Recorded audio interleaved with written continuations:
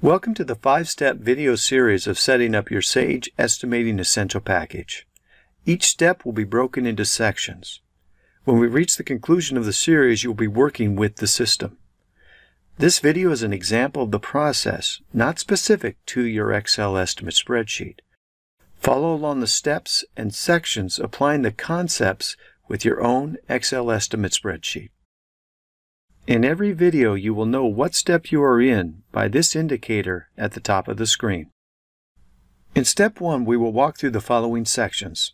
The Sage Estimating Essential database structure. Familiarize you with the database sort structure of a completed database. Prepare your Excel estimating spreadsheet.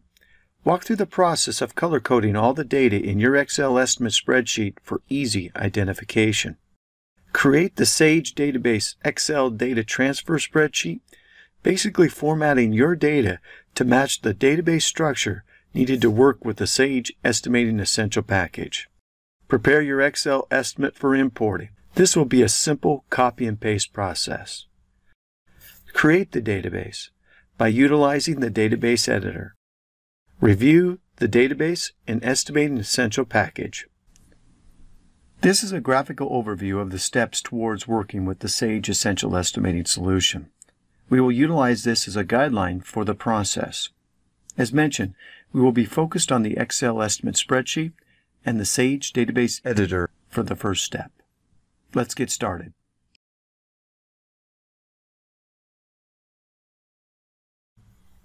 We will begin with a quick look at the Sage Estimating Essential database structure. The database requires a 3-tier format. Group phase is the highest sort level, typically reflecting the industry standard CSI format. Click on any group phase, we drill down to a secondary sort called phases. I can drill down even further to find items. Items are the foundational level of the database which store all of your pricing, formulas, productivity, and so much more. We will be reviewing item functionality in the future Sage Estimating Essential Data Items video. This structure offers a tremendous amount of flexibility in sorting and reporting functionality. Now you have a basic understanding of the Estimating Essential database. This will be beneficial when performing the next few sections. In preparation of formatting your Excel estimating spreadsheet to mimic the Sage database structure, we find it useful to color-code the spreadsheet by group phase, and items. This is helpful since some customers use multiple spreadsheet tabs. I will use this customer spreadsheet as an example of the process. In this sample spreadsheet, you can see what would represent our group phases as the highest sort structure, then the phases as the secondary level, with the third level of items that contain the pricing details.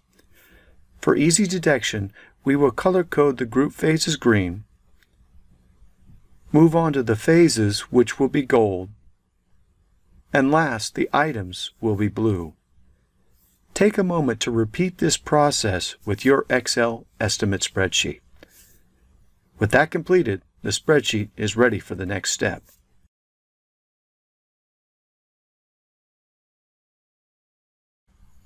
In this section, we will complete a few activities. Create a new database with the database editor. Create a new Excel spreadsheet. And use the database editor to create the needed column headings to format the new spreadsheet. I will begin by reviewing our column headings in the color-coded spreadsheet. For creation of the database, we only need the item unit prices and the takeoff units. These columns need to align with our database columns exactly. Open the database editor by clicking the Start menu, Sage Estimating, and clicking on Database Editor. You can also type Database Editor into the search field. With the Database Editor open, click on the toolbar menu as shown. In the drop-down menu, click New. In the new standard database window, type a name for the database with no spaces or special characters. Typically, customers use their company name. And click OK. It will take a moment for the database to be built. Once done, you will notice that Sage has created a sample phase and item for you. We will delete these later, but we'll leave them for now. From the database editor, we will retrieve the column headings that are identical to our color-coded spreadsheet for both phase and item panes. Prior to that, we will add the columns in database editor that are needed. Phase columns are good as they are. Click the Items button on the toolbar. We will use the predefined layout menu to create the exact set of columns we need to match our spreadsheet. Set the database editor and estimate spreadsheet in a side-by-side view as shown. As a refresher, the columns in the spreadsheet need to mimic our column layout in the database editor.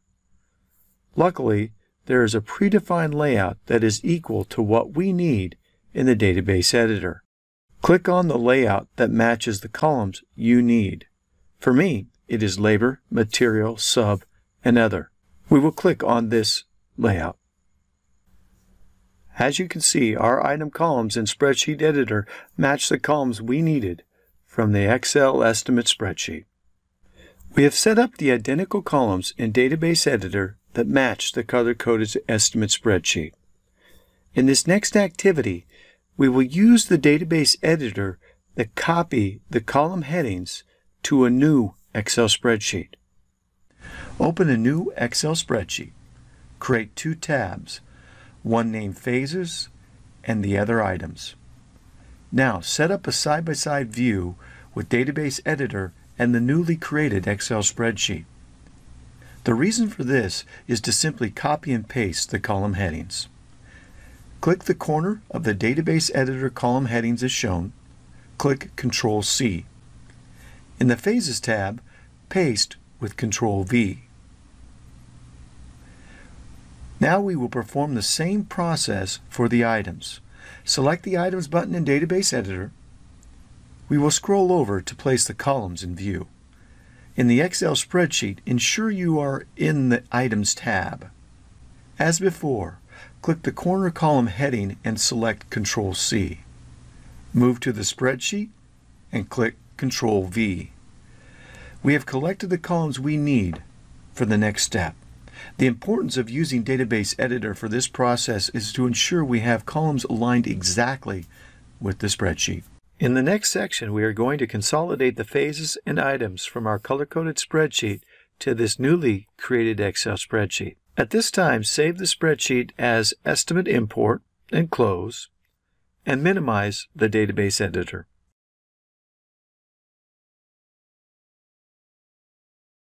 Arrange a side-by-side view with the color-coded Excel estimate spreadsheet on the left and newly created spreadsheet on the right as shown. As highlighted, ensure the Phases tab is selected. At this point, we are only copying and pasting the group phases and phases. To begin with, we will copy and paste the group phase Division 1. Once completed, then all the phases in Division 1. In the group column, enter in all caps true for group phase and false for phases as shown. In this column, enter only true or false. As you walk through the process, ensure that there are no blank or empty rows. Now it is a matter of repeating the process to complete the spreadsheet. Remember that the group phases are true and the phases are false. Here is the result of the entire process being completed using our Excel estimate spreadsheet. With that done, we can perform the same copy and paste process with the items. Ensure you are on the Items tab on the spreadsheet. At this point, we will remove the columns not needed from the color-coded Excel estimate spreadsheet. Remember, we only need the unit prices and the takeoff unit. Again, a simple copy and paste process. Make sure the data is aligning with the columns correctly. Assign the phase number to all the items in that grouping. For item numbering in each phase, create a system that leaves room for future expansion of the database. We suggest increments of 2, 3, or 5. Continue the easy copying and pasting process until completed. Remember, it is important to assign the phase to each item in the group and leave room in the item numbering sequence for future expansion. Here is the completed spreadsheet. There should be no blank or empty rows between the items. With that completed, expand the new formatted spreadsheet to take up the entire screen by clicking the Maximize button as shown. Prior to saving the spreadsheet, we need to format all the cells on each tab. On the Items tab, select the entire spreadsheet by clicking the corner as shown. Right-click to expose the menu and select Format Cells. On the Numbers tab, select General and click OK. Move to the Phases tab and repeat the process. Highlight the entire spreadsheet, right-mouse click, and select Format Cells. On the Numbers tab, select General and click OK. Save the spreadsheet prior to moving to the next section.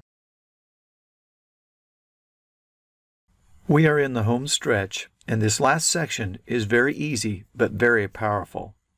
Open the Database Editor application. You may have this minimized in your taskbar or will need to open from the Start menu. In Database Editor, if the database isn't open, click the menu as shown. Select Open Checkout and select Your Database. Click on the OK button. At this point, we need to delete the existing sample item that is automatically created when loading Database Editor. Click the Items button on the toolbar as shown. Right-mouse click the row to expose the menu and select Delete Row. Once completed, click the Phase tab on the toolbar. Now, open the Import Spreadsheet and arrange side by side with the Database Editor. Ensure that the Phase tab is selected, exposing the group phases and phases. Now we are simply going to copy and paste from the Excel spreadsheet to the Database Editor. Highlight the entire row of all the group phases and phase details as shown. Click Ctrl+C. Now click anywhere in the Database Editor pane. Click Ctrl+V. With that click, we just created the database folder structure for the group phase and phases.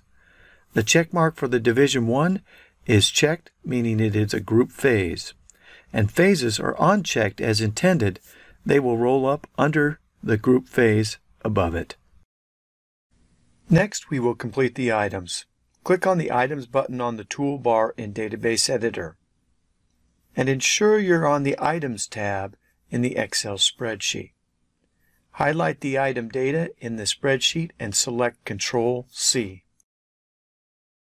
Click in the blank area of Database Editor and select Ctrl+V. Well done!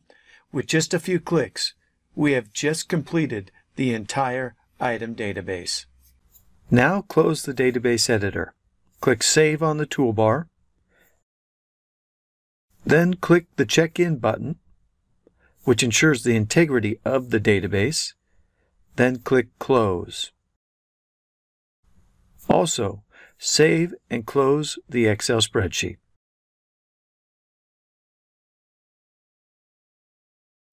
Now that we have created the database, let's preview the database in the Estimating Essential application. Click on your Windows Start button and select Sage Estimating, or search by typing in Sage Estimating to find the application. Once open, select the File drop-down menu as shown. Hit the Open Standard Database. Select the database we just created and click OK. Select the Data tab on the toolbar. Now select the Items button. This is the permits item that we just created, but let's see the entire database. Click on the button next to the item as shown. Here is the database we just created. Notice the group phase item structure. By double-clicking on the 3000 Division 3 concrete, we drill down to the phase. Double-click on the phase and reveal the items stored in the phase folder. Let's look at the details on an item that we just created and compare to our spreadsheet. I will open Flatwork with a double-click. As expected, the phase and item numbers mirror one another, as does the takeoff unit. The prices for material and subcontract have been stored, and we are date stamping the last price update. All of this with a simple copy and paste. There is much more to discuss at the item level. Please refer to the Sage Estimating Essential Data Items video for more details.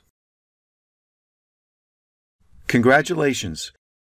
We have just completed the first step towards utilizing the Sage Estimating Essential solution. In this step, we created the database from the Excel estimate spreadsheet simply by copying and pasting to our database editor. This step has laid the groundwork for all future steps. Step 2.